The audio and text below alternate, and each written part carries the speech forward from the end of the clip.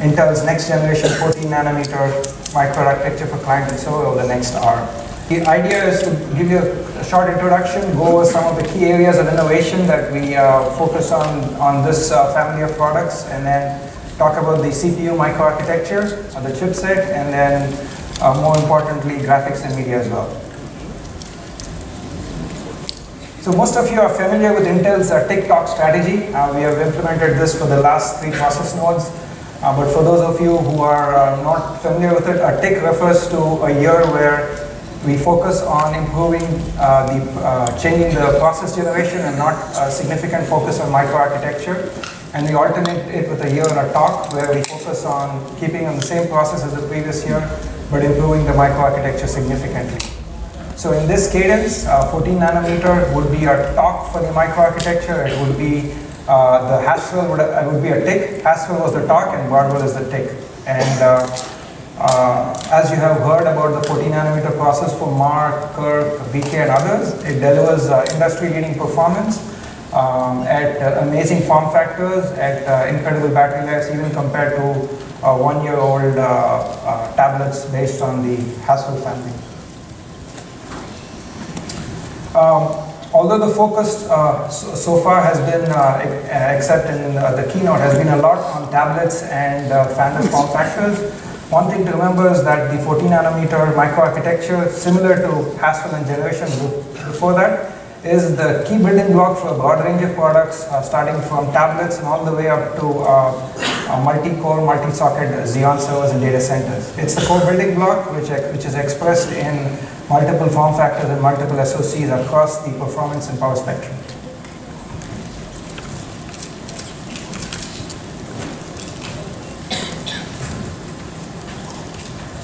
So one of the more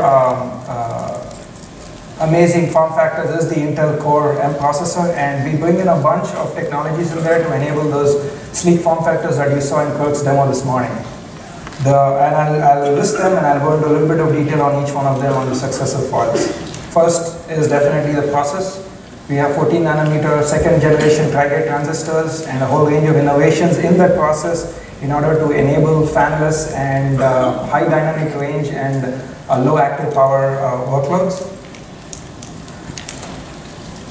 We also have spent a fair amount of time in ensuring that we have building blocks to allow OEMs and ODMs to control thermals and power at a system level in order to customize the hardware to the platform materials and platform thermals of their choice.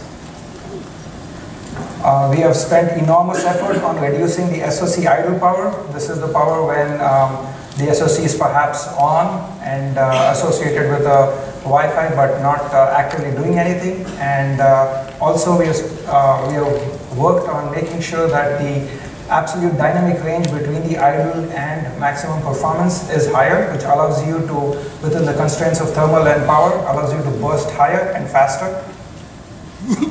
We have second generation fiber. Fiber was the fully integrated VR, which allows you to incorporate elements of the voltage regulation technologies on the CPU socket and reduce platform footprint and increase VR efficiency. And we also added something called 3DL, which further enables higher efficiencies for voltage regulation, especially at low loads, as in fanless form factors. And then Aditya and Hong will go over the next generation graphics media display. Even though Bardwell is a tick, graphics in the previous 3 generations has been on a punishing CAGR. We have significantly invested on microarchitecture, architecture, and system level driver performance and improving user visible graphics and media performance pretty much on a yearly cadence. And in the case of the Intel Core M, this is all expressed in very low power levels and in very sleek form factors. The chipset is an essential component of the Bardwell platform. You have the CPU and the chipset which go together to give you the full connectivity to the platform. And typically when the CPU is idle, the chipset is still active. So we invested a fair amount of effort in making sure that the chipset also reduces the idle power and allow more hooks in managing the active power of the chipset to overall reduce the platform idle and active power. So That was an overview of what the Intel Core processor got, and for the rest of the presentation, I'll walk you through the building blocks of what allows us to get us there.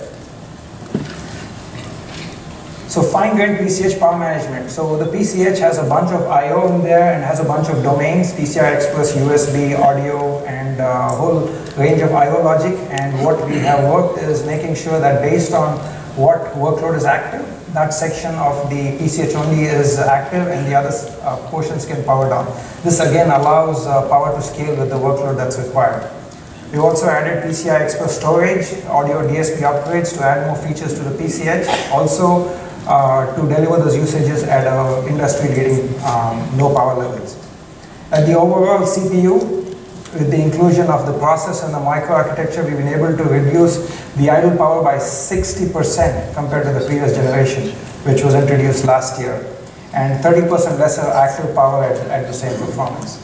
One of the features of the process which I think is coming up is that you can deliver more performance at the same power, or you can significantly reduce power at the same performance.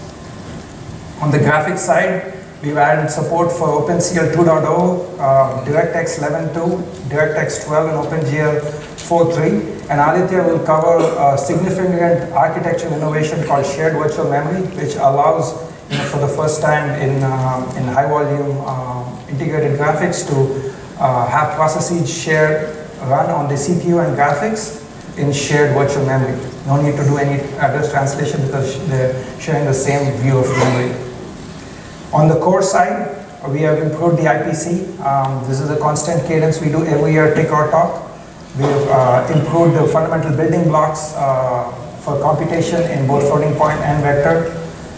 We have targeted crypto speedup. Cryptographic operations has been a focus for Intel, and we have consistently either added new instructions or sped up old instructions over the past 4 generations of CPUs, and Broadwell is no exception. And as I said, at the overall power delivery, 2nd generation fiber and 3DL allows you to improve the efficiency at which the CPU operates. So in terms of the process, right, there are many aspects to the process which we bring to bear, and you have seen some of these in previous presentations and press releases. I'll just lightly touch over some of them. The key factors are basically what is the capacitance of the process, what is the lowest minimum voltage that you can operate, what is the dynamic range, and also leakage. When you're idle and not doing anything, your transistors are leaking. So if you focus on all 3 of them, which is what we have on Broadwell, and especially in the Core M flavor, you get a part which can idle at a very low power, which can, thanks to fiber, instantaneously burst to a turbo, which is enabled by fiber very quickly, and can come down and shut down at a very fine granularity thanks to the microarchitectural innovations. And of course, last but not the least, area scaling is always good to enable a larger number of features in the same given area of transistor budget. So power management in a constrained form factors, power management is pretty much the name of the game. Everybody has performance and headroom to burn it, but how efficiently you manage the power and how efficiently you manage the system is what differentiates platforms from each other. So again, given that this is an ODM and developer oriented, I'm going to go over some basics which some of you may already know. At a platform, we have 3 what we call platform level limits. One is the short-term limit. One of them is the long-term limit, where you can effectively sustain the platform indefinitely. The next one is a burst limit for an instantaneous period of time based on user need and the thermal budget. You can burst the various elements of the platform, the CPU, graphics, or even the PCH. And finally, you have the PL3, which is the protection of the battery. You do not want to exceed that, else you risk catastrophic damage to the battery. What we allow is, we allow these parameters to be set individually on a per system basis, and OEMs have the capability to set these, and then we deliver tools which allow the OEMs to test the settings that they have across a variety of workloads and thermal settings to verify that the part behaves in accordance to their expectations and delivers a good end user experience. We've improved the efficiency of fiber. Excuse me. What we do is the power management hardware in the SoC monitors peak demand, and in tablet modes and in fanless modes, most of the time, most but not all the time, the average power draw is fairly small. You're browsing a website, you're playing cut the rope or some casual gaming, the power draw is small, so you don't need the full capability of the hardware on tap. So what we do is we reduce the input voltage to the fiber to allow the fiber to improve its efficiency towards lower operating power. We also have this allows us to minimize the power delivery at power draws or system power configurations less than 6 watts, which is definitely in the range where the Broadwell fanless tablets are aimed at. We also have nonlinear loop control to allow us to improve the efficiency at higher current draws, higher instantaneous current draws. This translates to a 5% speed of response, which in turn translates to increased power savings because you can get the job done that much quicker and then shut down. Managing excursions, we have in the past, we have had two mechanisms for managing thermal excursions. One is the core CPU frequency throttling. Under system control and under firmware control, we can vary the frequency of the CPU. We've had the graphics frequency of throttling. It was first, we had the capability before, but environment-based throttling was first introduced on Haswell. What we introduced new on Broadwell is what we call chipset throttling. And the idea here is when you're focused on a workload which is user interactive or responsive, and let's say you have a USB stick or plugged in Ethernet and you're downloading your favorite movie or some songs to your iPod, the more important subjective experience comes from there being no lag in the application that you're looking at, and it's okay for the background data transfer to run a little bit slower for the duration of the thermal spike.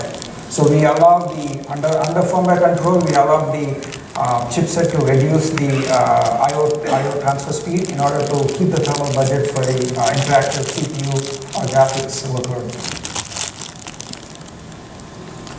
And this is in more detail on what I just said, right? So for example, if you have a SATA interface or even a PCI Express or a USB device, we basically insert delay cycles to allow the system to recover thermal headroom. This effect and each one of these effectively builds up in terms of thermal headroom, and you could get up to a 50% power reduction in terms of the I/O power consumed, and that in turn translates to more headroom for CPU and graphics over the duration.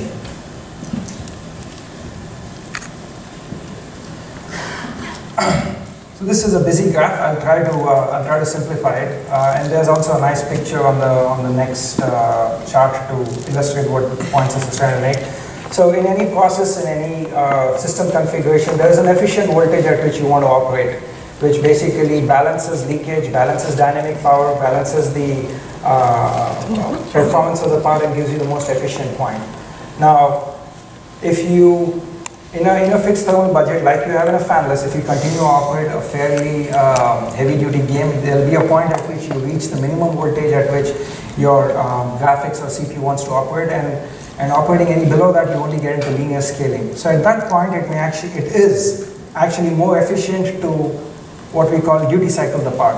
You recognize the point at which you approach the inefficient point, shut down the graphics or CPU engine, recover the thermal headroom, and then be able to run at a higher frequency to be more efficient.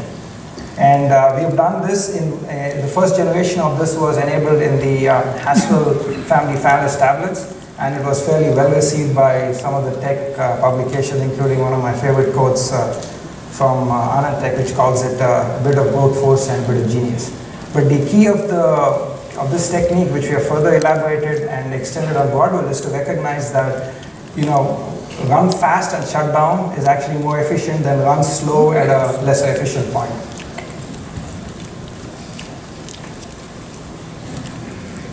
So this is an example of duty cycle control in action. So you start off, your system is cool, everything can run at the nominal frequency, and let's say you're running a benchmark or a long workload, your skin heats up, your TJ rises. At some point, the firmware decides that the thermals do not allow the part to operate higher than a particular voltage, at that point it signals the graphics or the driver to say, hey, I want you to shut down. The driver in turn looks for an optimal point because it's actually running a workload. It can't just drop things on the floor. There's state to be saved. It determines an optimal point and then shuts it down, and then the firmware monitors, and then when the thermals improve to a point where it can begin operation again, you start and then you continue. The difference on Broadwell is that on the previous generation you were able to do this only on frame boundaries. Being able to shut down graphics on Broadwell, you can actually shut it down on batch buffer boundaries. Effectively, graphics had to add more state management in order to allow this. But the net of this is that you get much more fine-grained power savings and the ability to run higher workloads in a thermal envelope. The other enhancements are C-state enhancements to average power. C-state is what we call processor, CPU states. C0 translates to fully active, and then C10 is when the platform is in complete off.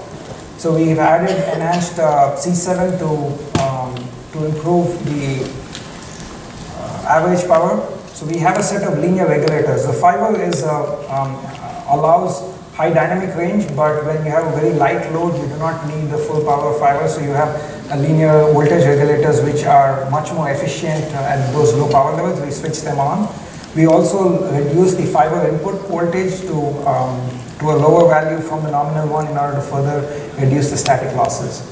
However, in this scenario, we still support paths to memory to enable pop-ups. Pop-ups are what Wi-Fi ping to say, are you there, are you there? In the previous generation, we had to wake the entire CPU up in order to wake the memory path up. In this generation, even when the platform is in the C7 state, we still enable the path to memory to allow that ping to go through at a reduced overall power level. And the net of this is over the duration of period of time, you continue to accumulate credit for the power you saved. And as you can see in key scenarios like Windows idle or video playback or web browsing, it translates to significant power reduction versus the previous generation.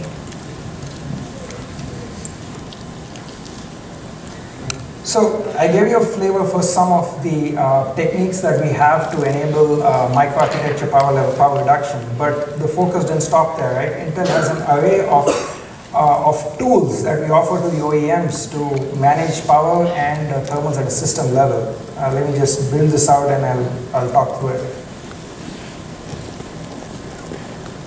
For pretty much all of the key components, for processor graphics, the PCH, the memory, wireless LAN, wireless WAN, the battery charger, and the skin thermals, we have the ability to detect temperature and have the ability to control the rate at which they operate. So this is again, there are built-in defaults, especially for the SoC components, but at a platform level, we have all of these knobs that we allow the OEM or the ODM to basically tweak and have flexibility in designing the platform to optimize the experience to in whichever direction that is optimal for them. The one, and then display, and of course in the case of fanless, this is not necessarily required, but we also have this control for the other versions of Broadwell which will come along at a higher power levels and also in the laptop and traditional segments. So one example of these technologies in action is the Intel DPTF, where we do active skin temperature management, where again, I gave you an example a couple of slides ago where the system is cold, you run your benchmark, you get a great score, then things are a little warmer, you run it again, and in order to make sure that the skin temperature that the user feels is held to a nominal amount, you don't want the user to actually be uncomfortably hot holding the case of the tablet. The score gets a little lower, and then this continues, which is why you could see a substantial one-to-one variation between scores. So if you're trying to do apples to apples comparison, you either pick the first one for a benchmark or you pick the last one. What you want to do is not pick the first one in one and the last one in the other. Again, this is familiar, but I just want to point out that we have technology in this to allow the performance to reduce as a function of time and still keep the tablet comfortable to hold.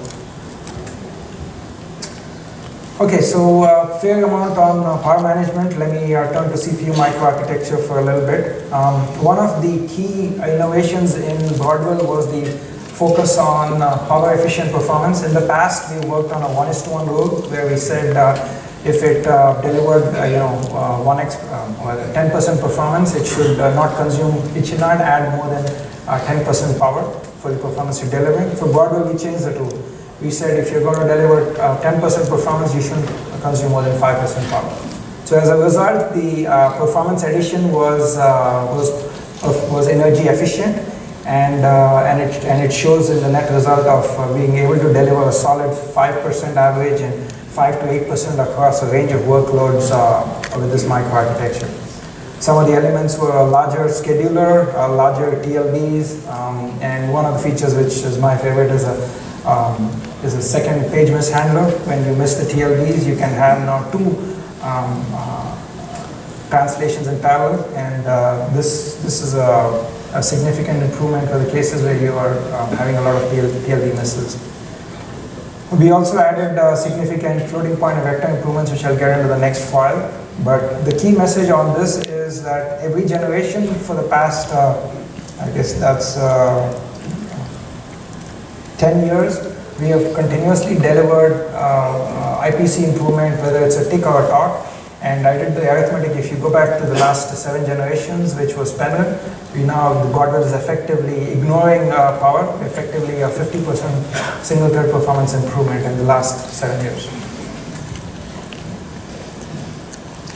So in vector performance, or specifically in floating point, traditionally we have tried to improve the building blocks in a way which does not require software to be recompiled. This is the highest ROI for any developer. You don't have to do any work, your code just runs faster. So one of the, our floating point and integer latencies are already fairly superlative, but one of the areas where we are able to improve is reducing our FP multiply latency down to 3 clocks from 4 clocks.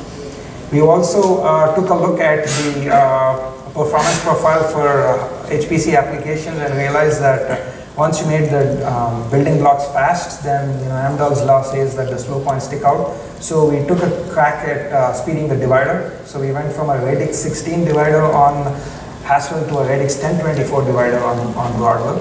And we also are now able to schedule scalar dividers simultaneously. So this definitely results in a significant improvement in the latency of a divide and also on a throughput from a starting one divide to the ending of the previous one. We've also improved gather. Gather was an instruction which was introduced on Haswell to allow general purpose gather to work well. The caveat is that if you know what you're doing in terms of gather, if you have a specific function, it is probably faster to write it yourself. But if the number of cases that you have to work for are varied, then using a general purpose instruction eases coding. And we have achieved a 60% reduction in the number of micro-ops versus the previous generation. And we've also worked on latency and throughput improvements in certain cases, all without requiring any software change to improve performance. Cryptography has been a significant area of focus for Intel ever since the Westmere generation, which was the TIC or the 32 nanometer. And we've added building blocks ever since, and Broadwell is no different. We've added 2 new instructions to allow 2 64-bit chained arithmetic computations to go through in parallel, and we cleaned up the flags to make sure that there's no funny behavior from a software perspective, and you can do high precision arithmetic faster. We also added, we've improved the throughput of the latency of the carryless multiply, which is utilization in the Galois field elliptic curve cryptography. NIST released a new standard for generating random numbers, so we implemented an instruction which generates random numbers to that standard. Of course, it also has a bit which tells you whether the SoC was successfully able to create the random number, or if the carry flag is not set, then we try the instruction again. We've extended the supervisor mode execute protection to access mode also. That way, even if malware gets hold of your rings your control, it still can't see user data. And the picture on the right basically shows you within the last 5 years the speed of various key building blocks for RSA Montgomery multiplier style operations, and AES encryption and elliptical encryption. We also added, and this is a fairly significant from a system perspective and debug perspective, we've added architectural capability for software debug on Intel CPUs, which will be maintained in generations going forward. It allows very low overhead for tracing, and it's also been enabled with key debug tools, and we're planning on enhancing it based on feedback for future generations too. The Intel transactional synchronization extensions was introduced on the Haswell family, and we've increased the throughput of them and also the range of operation to allow them to go faster. And the overhead of write buffering, if you're familiar with what this is also lower, which allows you, the net effect is multi-threaded code, which has a lot of either contested or uncontested locks, just goes faster. Virtualization is another area. Again, these are slightly removed from the traditional client space, but since Broadwell is an architecture which spans servers, we have significantly improved the guest host translation times. We've improved the L2 TLB so that you can have a larger number of translations alive at the same time. We've improved the quality of service and fault tolerance features that were introduced on Haswell. And the picture on the right basically shows you the improvement in virtualized round-trip host to guest transaction over the generations. And it's over the previous generation we have reduced it by over 400 cycles, and we continue to work on reducing this. The net of this is your virtual machines run faster and take lower overhead, so you can run more of them or you can run a few of them faster in your data center. The chipset. So the 14 nanometer chipset, which is actually on 22 nanometer, but it is focused on power reduction significantly. As I said before, when the CPU is idle, the remaining part of the system logic that's alive is the PCH, and we've spent large amounts of effort to make sure that we reduce that power too. And in addition, we have delivered audio and DSP upgrades to deliver more usages at lesser power, and also added support for PCI Express storage, which previously required an add-in card. And all of this allows us to create thinner form factors and lower power and the Intel Core M fanless tablet. So just to summarize the CPU and the SoC section, I hope you will agree with me that the combination of process, microarchitecture, system level power management, delivers an exciting set of features which builds a foundation for a whole range of exciting form factors, not only in the tablet space, but also in the traditional U series and in the clamshell, and soon to come in the server space too. I'll now invite my colleague. Innovations on graphics and GPU, or graphics and heterogeneous processing. Subsequently, Hong will talk about media and display innovations. So, the 5 key things which I wanted to talk about mainly today, or actually Hong and I want to talk about mainly today, are listed on this foil, and I'll go over each one of them at a time. So the first thing is the performance per watt enhancements we get not only through the 14 nanometer process, but also all the microarchitecture innovations we have done, including circuit innovations to support it. The second key aspect is the microarchitecture itself. We have built a scalable machine. We have actually scaled it further from where it stood on the Haswell generation. It continues to have both its GT2 and GT3 variants. And I'll go through this block diagram a bit more in detail when I get to the microarchitecture section. This is a block diagram which you should have seen before. It has been presented in past IDFs, but there are changes, and I'll go through it as I'm going through the different sections. The third thing I'll talk about is heterogeneous processing, which is also known as SVM, and it is supported through the OpenCL API. And there I'll be talking a little bit more about the microarchitectural changes we made in support of that. The fourth and fifth thing which Hong will talk about in great detail is 2x faster and better quality in media. as well as leadership 4K end-to-end support. So the very first thing I want to talk about is the advantage that 14 nanometer brings us, and the changes we made to the microarchitecture to enhance the performance per watt behavior of the device. Now 14 nanometer itself has significantly lower dynamic power compared to the previous technology, and it has better leakage characteristics. The combination of those two graphics can take significant advantage of the combination of those two things. We can either lower power at compelling performance, or we can improve performance at keeping the power the same. And we have done all these in different segments of the 14 nanometer product, which may be the 4.5 watt tablet to 6 watt to higher power offerings that will come out later on. In addition to the inherent benefits the process gives us, it also provides us with the ability to operate at lower voltages. And operating at lower voltages without losing a whole lot of performance is again a great advantage to lower power in the lower power segments.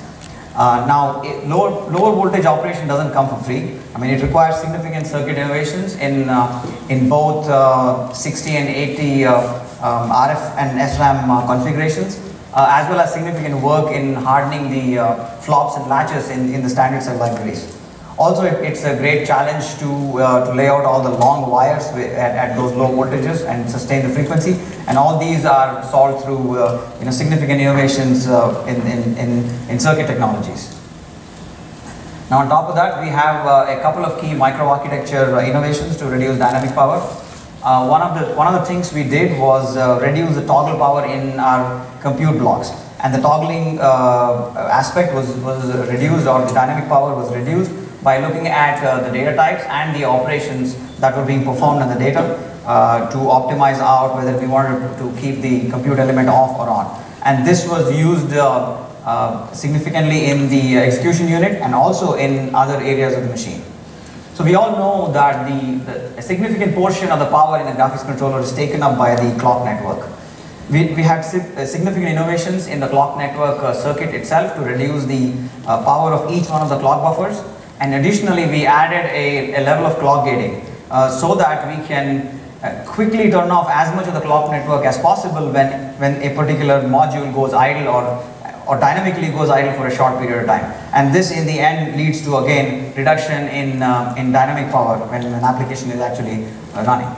So summing it all up, the process, the circuit technologies, and the microarchitecture innovations we have done enables new levels of performance per watt on the 14 nanometer microarchitecture, and you will see this in the 4.5 to 6 watt to 10 watt offerings as they come along. So the next thing I'm going to be talking about is the new graphics microarchitecture. And before I get into the specifics here, I just quickly wanted to talk about the block diagram you see. So this block diagram is very similar to what we showed before. You can see that on the left hand side we have the fixed function blocks all the way from vertex fetch to through the tessellation pipelines, through the clipping and the setup. This is the traditional DX11.X fixed function pipeline, and the most of the center of the block diagram you can see three identical things there, and those are the sub slices. And in between the sub slices, there is a block there which is called slice common. I'll be going through the slice and the sub slice and the slice common a little bit later.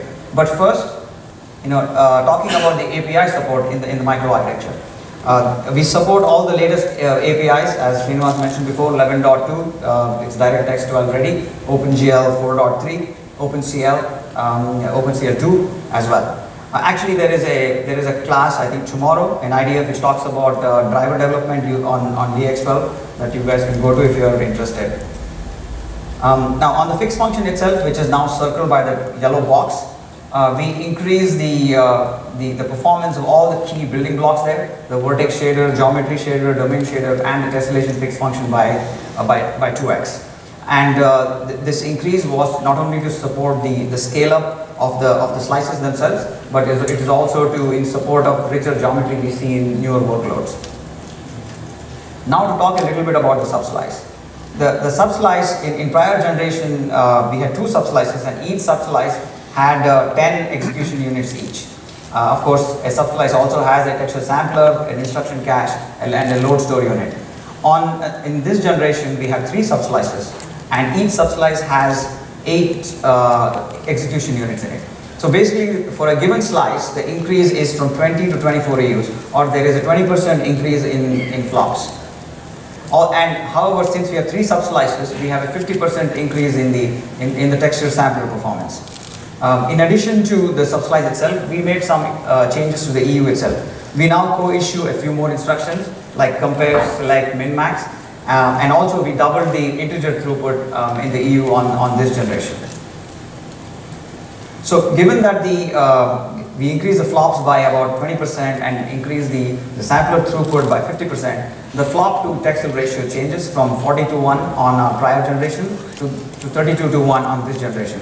Actually, if you recall on Ivy Bridge, which was the generation before that, it was 32 to 1 as well. So we are kind of going back to that the same ratios. So we also added in a few hooks to improve GPU performance. One of the things we did was improved the atomics performance significantly.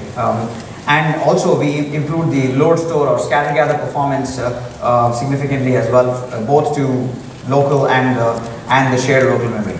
To talk about the shared local memory, we increased the shared local memory footprint by 50% and increased its bandwidth also by 50% to feed the subslices which it connects to. So that was not all. There is a few more things I need to go over the microarchitecture. So there is another foil on that. And here I'll be talking mainly about the slice common. The slice common has the rasterizer. It has the high Z and Z units, stencil. It has the pixel ops or the ROB engines, as well as the shared L3 cache, which houses the shared local memory as I just mentioned. And also it has the caches for the Z color and those subsystems. So on the slice common, the first thing we did was improve the high Z and Z throughput. Additionally, we improved the pixel backend. So the fill rate went up by 50% and the blend rate went up by 100%. In addition, we increased all the caches in slice common. The L3 size was increased, which is a shared cache for textures. We increased the size of the depth and render caches as well. And all this is per slice. So whatever I described here, the subslices and slice common is per slice. We can have 2 slices in a GT3 and all this just doubles over. On SLM, on MSAA performance, we improved 2x, 4x and 8x MSAA. However, we continue to recommend post-processing techniques like CMAA because we still believe that at these power levels, CMAA offers a better quality performance trade-off relative to using hardware MSAA. So summing it all up, stating it again, we made significant improvements in the microarchitecture, and we believe that the 14 nanometer microarchitecture will perform well across a wide variety of benchmarks. And actually we have seen that at least on the Y series, I can tell you that we have about 40% improvement in a variety of games and benchmarks related to the prior generation. So moving to the next foil, and here I'm going to be mostly talking about heterogeneous processing or SVM. So heterogeneous processing allows a programmer to write a program which uses the same virtual space across of the GPU and the CPU. So the pointers use the same space, and hence the programmer doesn't have to think about it a whole lot. And second, when he's trying to move data from one processor's view to another processor's view, he doesn't have to actually move the data, it just lives wherever it is, and he just has to send the appropriate pointers. So for the first time, we have implemented shared virtual memory on Intel microarchitecture on Broadwell. And actually, I wanted to go through this block diagram on the right side. So one of the things we added in support of heterogeneous processing in the microarchitecture was a coherent cache in graphics. So the boxes in light blue you see on the block diagram, see, and we have a large cache which could be EDRAM, and finally we have the system memory. So this is the coherent memory subsystem which was on a prior generation. So on Broadwell we added the light blue box which is the bottom circled in red, and that is the coherent load store cache. And using that load store cache, we support CPU in GPU coherency. So from an architecture perspective, heterogeneous processing is supported through the IOMMU extension. It enables shared virtual memory, allows us to specify and share the same page table across the IA core as well as the graphics controller. Supports cache snooping and invalidation protocols and all the other hooks we need to communicate either with a driver that manages this entire process or an OS that manages the entire process. The software stack itself that allows us to expose these capabilities is OpenCL2 with shared virtual memory extensions. We support both coarse and fine-grained SVM. Now, coarse-grained SVM would have the synchronization at a command level, whereas a fine-grained SVM would actually use fences in the kernel itself. And when we do that, we require the coherent load store cache to achieve fine-grained synchronization of that nature. We also support CPU and GPU atomics as synchronization primitives. And last but not least, we will enable system SVM as soon as our OSV partners are ready with the OS infrastructure needed to support this kind of initiative. So there is a whole class on SVM, I think it's on Wednesday as well, on heterogeneous processing, which you can all attend. Also, there is a white paper, there's a link on this foil, which I'm sure you can access if you want to get more information on SVM. So recapping, we enable seamless heterogeneous processing or programming for new applications which will be written to use this kind of environment. And now, at this point, I'd like to invite Hong to conclude with media and display. The key point number 4 we have Aditya mentioned earlier is 2x faster and better quality in the media space. So the GPU compute part is very critical capability we have for media application. If you look at the client system, media is pretty much yet another big class of applications via 3D graphics use a GPU compute. So the EU sessions, the sampler sessions, the media sampler all help to deliver that solution through the OpenCL and through the shared virtual memory in the future. So here I will highlight some additional functions we built in the architecture to deliver higher performance, higher quality, and also lower power for media. Here in specifically the 3 green highlight boxes here. One is called the media sampler, which is a fixed function that is accessible by the programmable engine execution unit. So that's really extension to traditional GPU compute.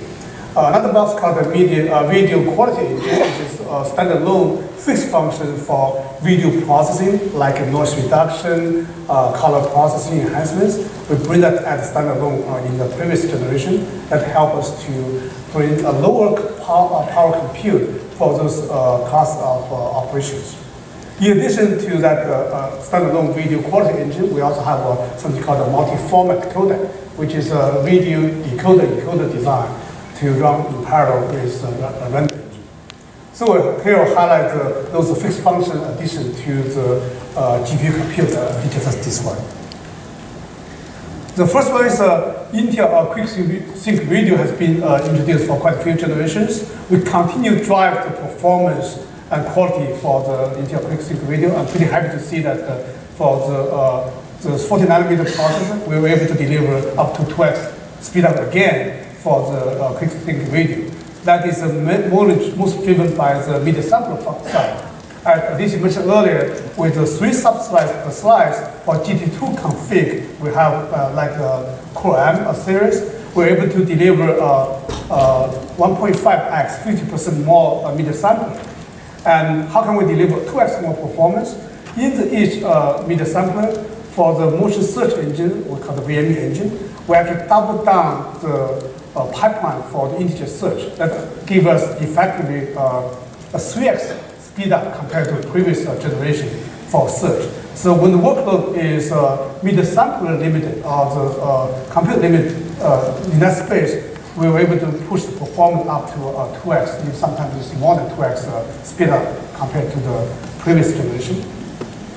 On the video quality engine, we also doubled down the pipeline to make that run at 2x faster than the previous generation. That helped us to bring this video quality capability into the lower power segment, also matching the performance with our video codec, which is quite important to do.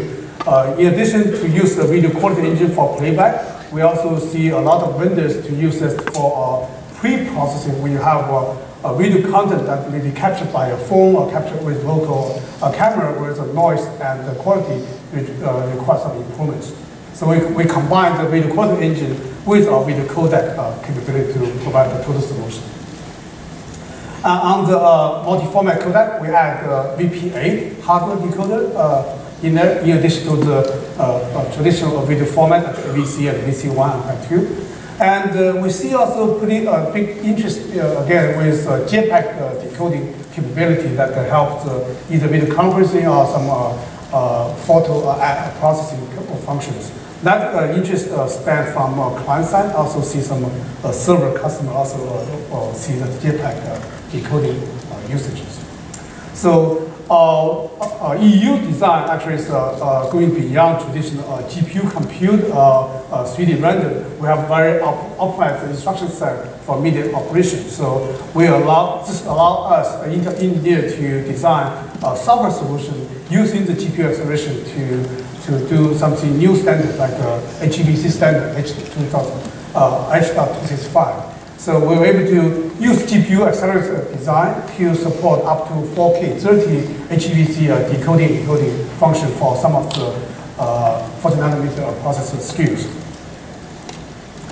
And as I mentioned earlier, we have other SKU of the design like GT3. For that, particularly to match with a higher system bandwidth delivered by EDRAM, we also match up with the screenshot for the lower part is HD decoding. We're able to decode non-HD streams in that form factor. Or if you have a 4K Ultra HD content, we're able to deliver 4 streams of that with this Core M SKU. And on the transcoding side, HD to AD transcoding, we're able to achieve up to 2x speed up compared to previous generation. In the usage, for example, here, if you have a 4K content, you want to do transcoding into HD AVC, we're able to do that, deliver that to 2x real-time speed. The transcode is faster than real-time transcoding function applied to the 4K content. And that encoding function also allows us to bring the full HD wireless display for those form factor that allows for the clone and also extended mode which means that you can drive both local screen and remote screen at the same time. That's enough performance under that thermal power limitations. So another factor about this is really the performance, power improvements. We also continue to drive the quality of the encoder. Here's one example on the left-hand side. On the right-hand side, on my right-hand side is the screenshot of the wireless display content. So you have your typical desktop. You want to project the remote using the encoding of technology. On the left-hand side is the newer generation, the new 40 nanometer process quality. And if I zoom into this screen here, you see that the text font is much readable in the next generation of process because we have to improve the quality. This is an extreme case. We're running as HD, 1080p 30 frames per second at 500 kilobits per second bandwidth. That means what? If you do a wireless display, your local bandwidth of the wireless display or wireless connection may fluctuate depending on the bandwidth of the access point limitation. But here, you can sustain much wider bandwidth range, can still deliver very high quality wireless display.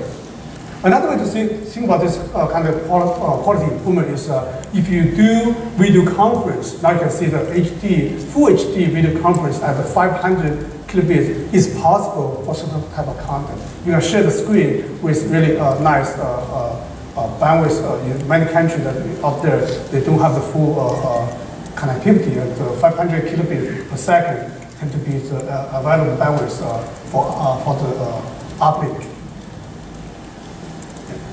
And here's also a screenshot for the other video processing function we have in the video quality engine. The first top one is the sharpness capability. You can see that you can see better with the cars and the bridges. It really enhances the details of this one. And lower part is noise reduction. It's hard to see the noise because the projector actually removes some noise already. But the point here is all those functions used to be available as traditional desktop laptop form factor. By moving this function into a fixed function implementation and double the throughput of those functions, we can do this for HD and 4K content with a pretty limited power envelope. If you think about today's tablet and phone, people turn off those, they don't have those functions in the form factor. Now Intel introduced those functions into the much lower thermal limited environment. And the last topic we have, number 5, is the leadership end-to-end 4K capability. Here for end-to-end, you have to think about the content processing, and also driving the monitor. So we have all the 3 aspects here as well. Codec support, display support, and also panel support. On the codec side, AVC has a pretty efficient encoding, decoding solution we have, and we support a 4K 60, actually more than one 4K 60 capability with our AVC solution. And even GPU accelerated encoding, decoding for HVC, we can also deliver 4K 30 at certain scale of the 40 nanometer process graphics microarchitecture. On the display side, we drive the display port 1.2 can deliver Ultra HD at 60 Hz, or at HDMI 1.4 as HD, Ultra HD at 24 Hz. So that's really with connectivity of your panel, either it's embedded panel or external panel, we're able to do end-to-end 4K here. So here's a recap. Aditya and I cover for you the 5 key points. Enhancement on power performance. Performance per watt is key. The new microarchitecture, the new process really deliver that one. And we have leadership API, particularly here on the GPU compute side, OpenCL 2.0, shared virtual memory support. And the media side, we have a 2x faster performance, and at the same time, higher quality for encoding, and also the video processing, pre-processing, post-processing in the very low power limited cases. And in the end, it's the leadership of 4K end-to-end support. With that, if you think about the 3 major applications you can consider, one is 3D gaming, one is GPU compute, and also the last one is the media application displays. You see that on 3D side, the better performance per watt will really deliver much richer experience for 3D gaming in that smaller form factor. 20% more compute on the EU side, 50% higher sampler throughput here to support that. And better GPU compute, better efficient software support with shared virtual memory also deliver better media applications, allow the tool for software vendor to write better application using the GPU. That's also going beyond media, like imaging and the video analytics also really benefit for those GPU compute. In the end, we deliver end-to-end 4K solution, and for media, 25% longer battery life for playback. And also Intel Pixel Radio, we deliver up to 2x faster speed for those form factors.